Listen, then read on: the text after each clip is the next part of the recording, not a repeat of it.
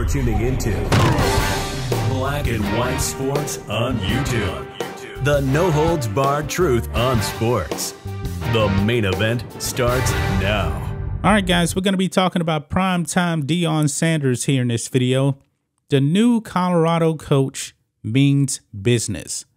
Now, Deion Sanders has been catching a bit of heat for leaving Jackson State because it's an HBCU. I truly believe if Jackson State was not an HBCU, there would be no criticism whatsoever of Deion Sanders. However, he is the new sheriff in town at Colorado.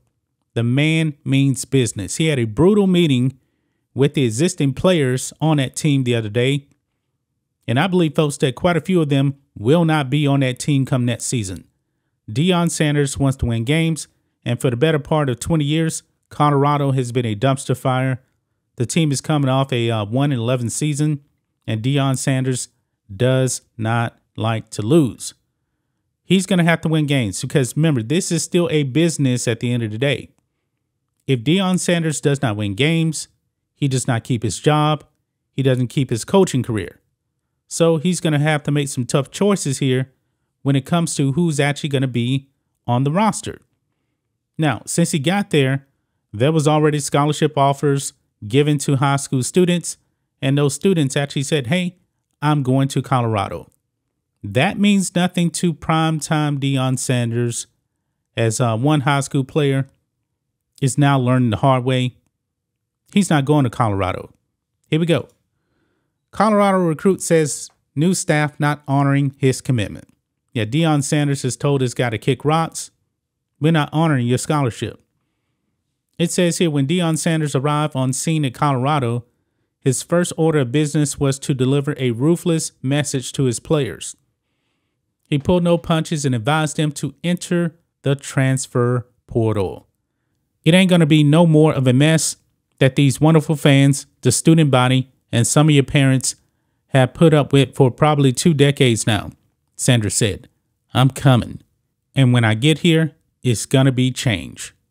So I want y'all to get ready. Go ahead and jump in that portal and do whatever you got to do, because the more you that jump in, the more room you make. Sanders' harsh approach wasn't limited in scope. In addition to the players already in-house, Deion had a few bits of bad news for the team's commits. Edge rusher Carson Mott, a 3-star recruit from Simi Valley, California, revealed on Tuesday that Sanders pulled his scholarship offer. And this is the tweet that he put out here. Just spoke to the new Colorado staff and was informed they would not be honoring my commitment. I'm officially reopening my recruitment. Wow. Mott had previously made his commitment to Colorado on June 13th. He was heavily recruited at the time and had offers from Fresno State, Nevada, UNLV, and a handful of other schools. The 6'5" Mott should have little trouble finding another offer, but having his scholarship pulled is further proof that Sanders is going to do the things his way, whether feelings are hurt or not. Yep, Deion Sanders is not playing. He is not playing. This is why he was an all-time great NFL player. He wants to win.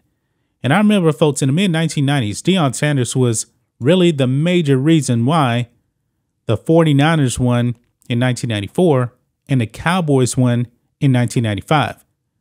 After Jerry Jones saw what San Francisco did to them in that NFC Championship game, he immediately went, oh, no, we cannot have this. He went out there and got Deion Sanders. And he was the major reason why the Cowboys won that 3rd Super Bowl. But what do you guys think of this? What do you guys make of Deion Sanders pulling a scholarship offer from a recruit? This is not surprising, guys. He means business. He actually went hardcore when he was over there at Jackson State. This is who Deion Sanders is. That's just my thoughts on this. What do you guys think of this? Black and white sports fans, let us know what you think about all this in the comments.